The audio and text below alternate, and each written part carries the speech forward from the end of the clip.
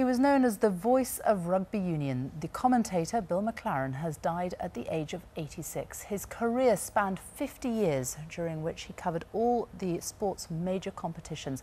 Kevin Geary has been looking back at his life. Nicol on there to Murray, back inside to Peters. His was a voice so redolent of rugby, it was almost as much a part of the game as scrums and lineouts.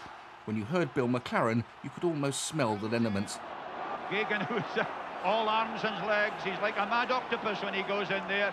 Such was his love and knowledge of the sport, those merely watching and listening felt involved, and always there was a gift of conveying impartial excitement.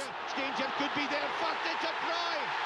A magnificent try! His voice was a fair voice. You felt warm when you heard his voice, and I think a lot of commentators nowadays, they've got their own opinion of how the game is or how the game should be, and Bill always left it open for you to make a decision.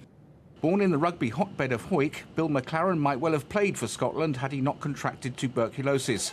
But he remained committed to the sport through his job as a school PE teacher. Well done, young Bell. His preparations for a match were meticulous, but it was his instinctive turn of phrase which both endeared and captivated.